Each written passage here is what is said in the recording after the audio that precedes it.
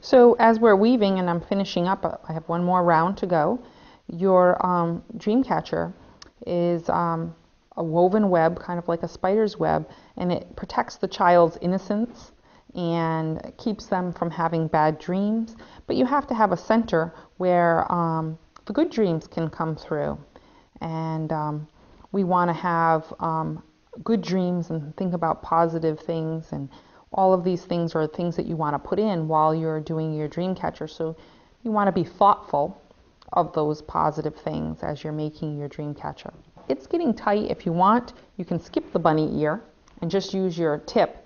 And it's still the same stitch, but you just are foregoing the bunny ear, so you go over, under, and then just pull it through your loop without having your bunny ear. And sometimes down at the very end, that's a little easier, is to use that. The bunny ear is much easier at the beginning because it gives you some structure to pulling it through, and you don't have such a long string or piece of sinew to work with. And now I'm going to make my knot. And I believe in a few knots to be knotted. Where I made my last stitch, I'm just going to do that same sort of over, under, and through the loop right on top of it. And it's going to sort of lock it into place because now there's more than one. So it's like a slip knot. But I've done two, and I kind of like 3 knots. I'm a 3-knot person. I feel that it keeps things safe and in its place. You have some string left over here, and I always like to do a little adornment for that. So I'm going to put a few beads on and just make a little piece of adornment here.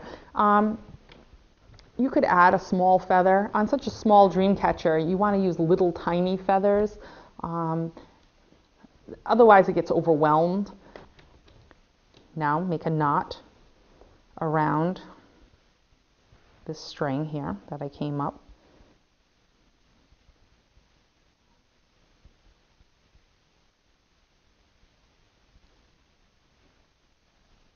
And slide it through. So I've made 1 knot there.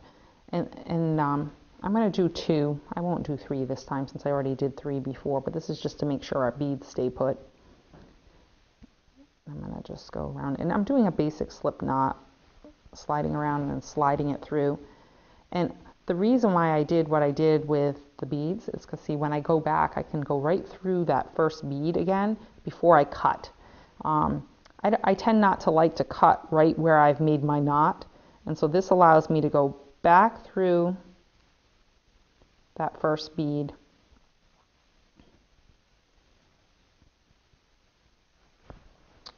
and then I can snip it. I could go through more, but I don't have to.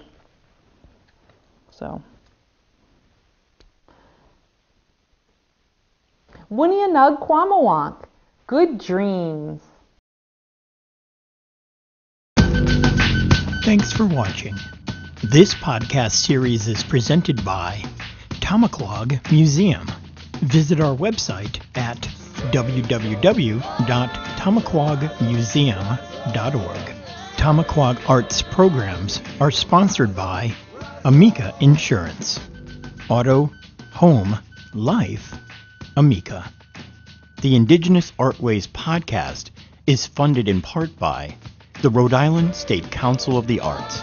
Investment in arts and culture. Video produced by Lydia Rogers. Editing by Michael Johnson. Music presented by Eagle and Hawk.